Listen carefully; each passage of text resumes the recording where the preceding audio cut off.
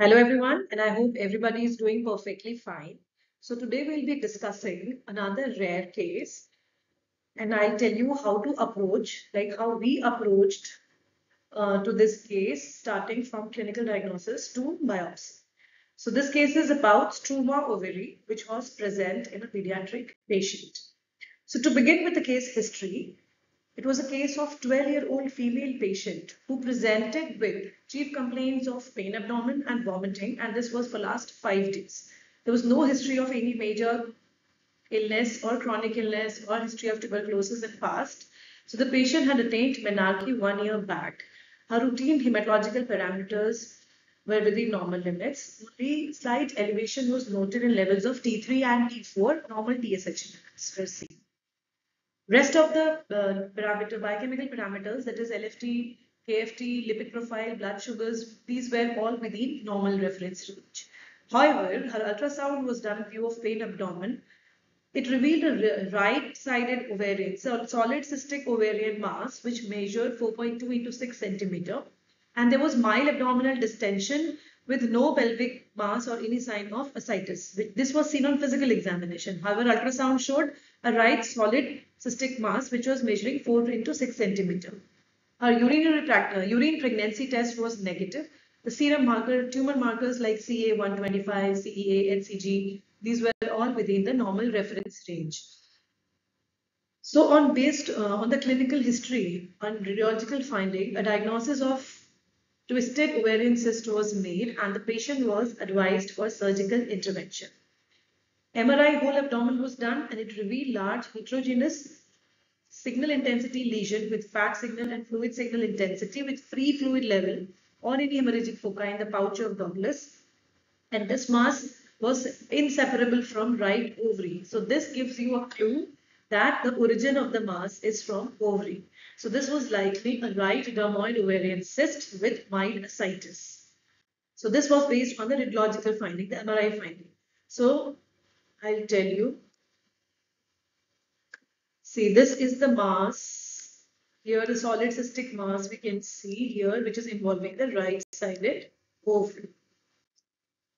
So exploratory laparotomy was done by the fan and steel incision, and this on surgical removal it was noted that a multiloculated complex right ovarian cyst, left ovary, uterus, and the rest of the abdomen, they appeared free from the disease.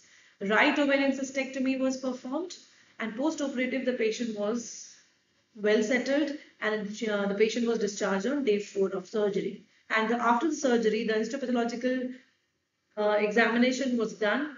The ovarian cystectomy specimen was sent to pathology department.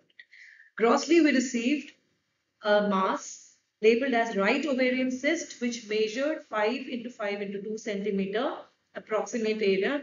External surface were slightly asymmetrical with gray-white glistening areas. Gray-white cartilage, focal cartilaginous areas were also seen. Few cystic space were also noted, which was filled with a mucoid material, and some were filled with a pultaceous material. And on serial sectioning, we noted single tooth also, which was found embedded in the wall of the cyst. So see the gross specimen. So this was the external surface. It's smooth, glistening, gray-white external surface is seen. And this is the cut section. You open like a book when we give a cut section. So what you are seeing here, and see, this is the tooth which was seen on serial sectioning. So some cystic area, solid area, gray-white areas, focal solid areas, tooth was removed. So multiple sections were taken from different area, and section when we examined under microscope, what we found was a partly encapsulated lesion, extensive area comprising of benign thyroid follicles. You would see like this, we are giving section from thyroid tissue. So thyroid follicles were seen arranged in small groups, microfollicles and macrofollicles, luminal colloid methane. Intervening area, it showed fibrocollagenous septa with delicate vessels. So this is the microscopic picture. Here see पूरे sheets में you are seeing thyroid follicular cell. This is the high power image. So एक follicle है ये. This is a thyroid follicle which is lined by benign thyroid follicular epithelial cell, single lined. और जो ये lumen है इसमें है हमारे colloid. So you are seeing a पूरा replacement of the ovarian normal parenchyma with these thyroid follicles.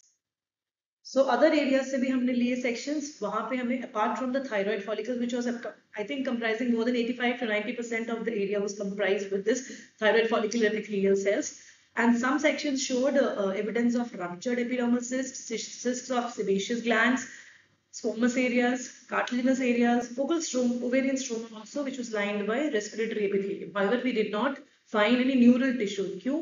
Neural tissue ढूंढना important होता है because see, if you get neural tissue, तो वो immature teratoma की तरफ जाता है, so the prognosis becomes little bad. So see, this is the section you are seeing here. यहाँ पे है ovarian stroma, which is lined by respiratory epithelium and surrounded by, here you can see, thyroid follicular cells. Then यहाँ पे आप देख रहे हो sebaceous glands surrounding में. यहाँ also there respiratory epithelium है ऊपर है, and then here underneath you are seeing thyroid follicular cells. Here you are seeing a epidermal cyst, squamous lined epithelium है, बीच में keratin flakes आ रहे हैं. So a different tissue we are getting. So we are pointing towards teratoma. But thyroid follicular cells बहुत ज़्यादा है, so we give a diagnosis of struma ovarii. So based on the clinical, radiological and detailed histopathological evaluation, diagnosis of struma ovarii, that is mature ovarian teratoma. Neural epithelium nahi the, so it is not immature. So it is coming under mature ovarian teratoma. Post surgery, thyroid follicle was found to be within normal reference range. 1 year follow-up we did for the patient. Ultrasound pay, thyroid profile was normal. Ultrasound did not show any further damage to any structure. CA125 was normal within. The tumor marker was done at regular interval and it was found to be within normal range. So now the diagnosis was struma ovarian. तो teratoma क्या होता है कि different epithelial cells आते हैं, ठीक है, different ectoderm, endoderm, mesoderm के cells you will see in teratoma. So we got everything in this slide. Sorry. So just to recapitulate about something about struma ovarii, and some from book and something from literature I have taken. Struma ovarii, or you call it as monodermal teratoma, it is very rare and specialized ovarian tumor.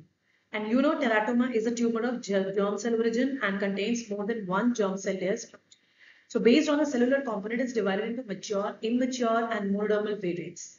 So the two forms of monodermal variants में आता है हमारे mature ovary. So this is under struma ovary or carcinoid अगर आता है, that comes under monodermal variant.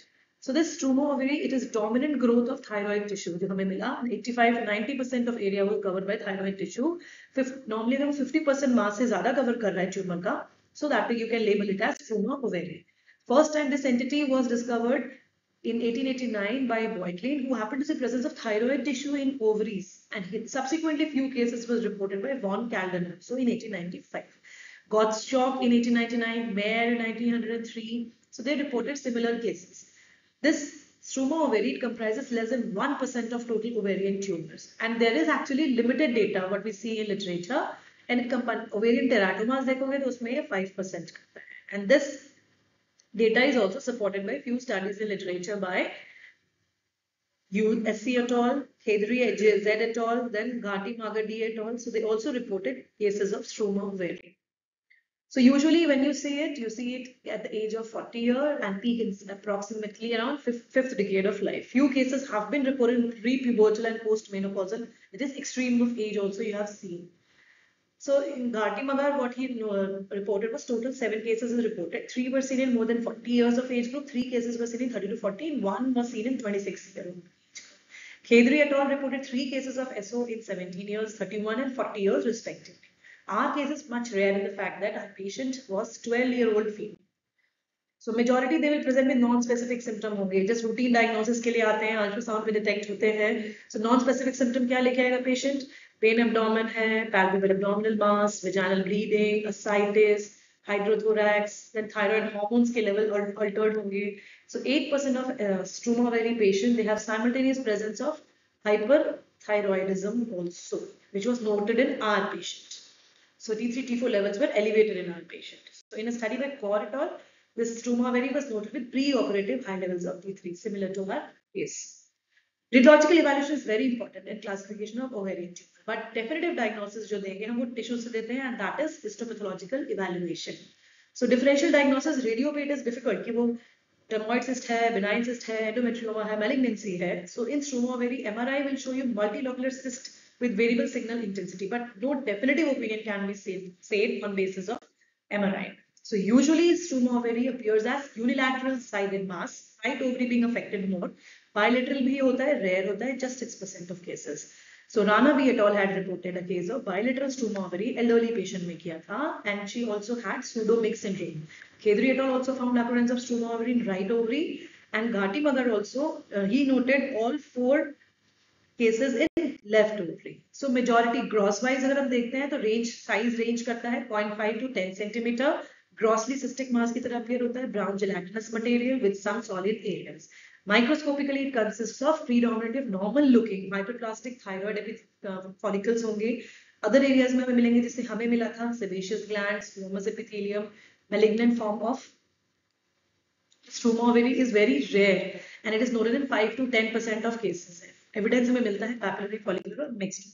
Treatment is surgical excision, resection of the ovarian mass, especially in younger women. In case अगर malignancy है या recurrence है तो हम other factors को भी consider करते हैं like tumor, presence of ascites, adhesions during surgery, etc. So in present case, surgical excision of the involved right ovary was done considering the pediatric age group of patient. So post surgery, her thyroid levels were within normal range. हमारे patient में recurrence was not noted. We followed the patient for 1 year. So to conclude, struma ovary, it's a rare ovarian tumor with majority behaving in a benign fashion. Radiology can give you an impression, differentiate कर सकता है between various cystic lesion, but definitive diagnosis नहीं दे सकते. So this case highlights the example of this detailed gross and microscopic examination in giving an accurate diagnosis. So it's a wholesome approach, combined clinical, radiological and pathological diagnosis. So in the index case, our case also suggests the fact that struma ovary can be noted in very young age. It is pediatric female patient. This our case, it reiterates the importance of integrative approach, I said, and this helps in early diagnosis and early management of a rare tumor. So these are my few references. Thank you so much for your patient hearing. Kindly like, subscribe and share my channel. Thank you so much.